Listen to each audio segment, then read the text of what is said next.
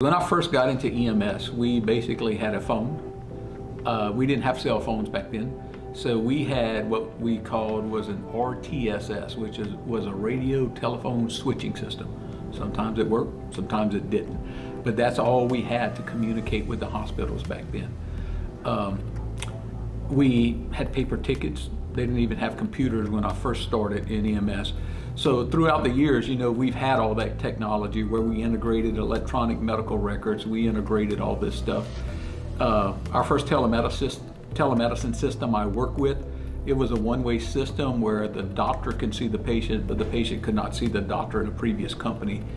Here, we have a two-way telemedicine system, so that doctor and patient are in that room together, seeing each other, they're communicating. Telemedicine is actually being moved out of the offshore industry where we were the pioneers setting up that two-way telemedicine system here, but it's actually being moved into like a lot of your insurance industries, your private physicians, for example, Blue Cross.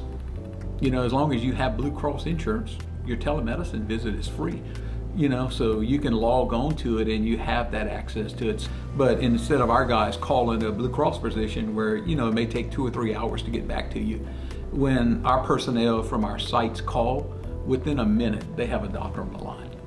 And we have that 24-hour call center where all these physicians are always available to take care of our patients.